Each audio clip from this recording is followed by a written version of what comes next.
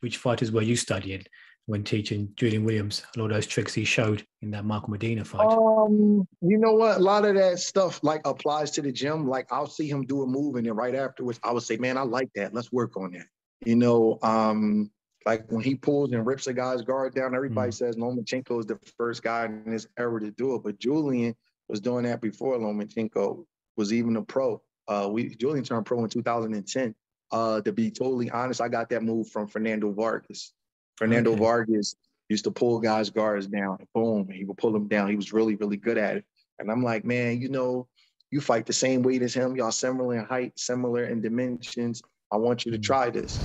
You know, Julian, if you watch a fight that he had versus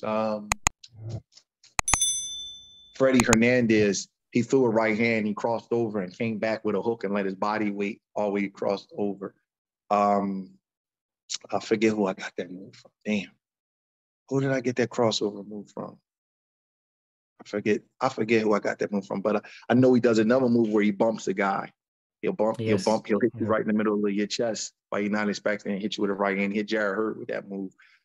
Believe it or not, I got that move from Felix Trinidad.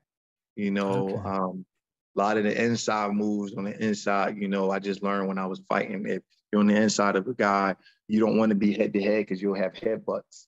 You want to be ear to ear. You want to be able to look over their shoulders so you hear with a guy, and then you hear with a guy, and you hear with a guy, and you hear with a guy, and it takes you offline from these shots. So if you see one of my guys on the inside, he's always ear to ear.